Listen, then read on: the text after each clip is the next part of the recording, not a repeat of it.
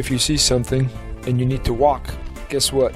Get out of your car and get there. In this case, I noticed the gentleman was digging for quahogs in a spit of sand out in Wareham, Massachusetts.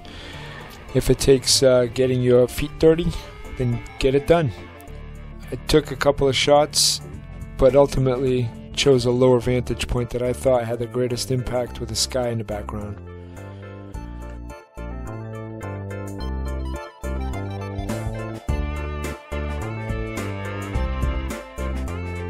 There's been some discovery, and there's nothing like the sense of discovery. Now, a local historian, Arthur Mata, has found some volumes.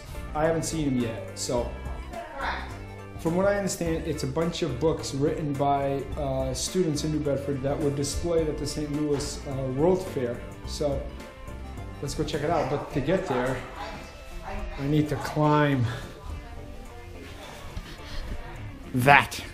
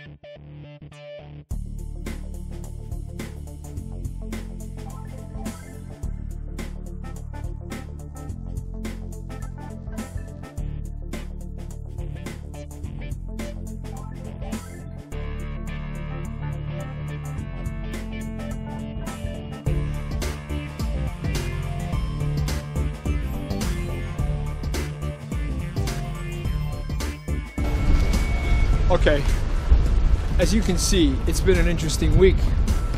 Sure, it ended on a high note, but it also started quite well.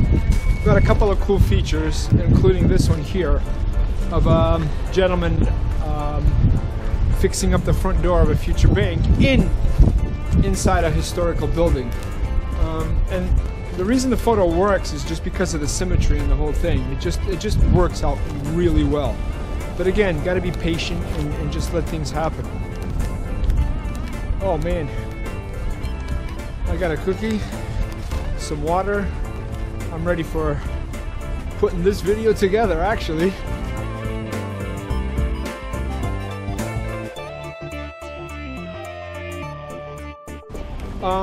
Thank you to all of you guys that subscribed to this. If you have any feedback, that'd be great. I know this is a work in progress, and I wish I could show you more, but ultimately it really is all about taking the photos. And if I'm too worried about shooting video, then guess what? I'm not going to be getting any good photos, and that's what it's all about. Sometimes you have to ask yourself, why does the still photograph do so much more than video?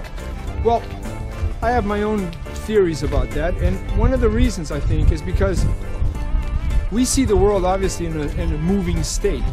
Things are always moving in front of us. Our eyes are not picking up the details per se. They're picking up things that it understands, associating that with shapes and so on, but it's not really focusing on any specific thing.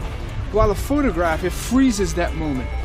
And then what happens is it gives your brain enough time to look at all the details of something that you think you understand, but you never actually looked at.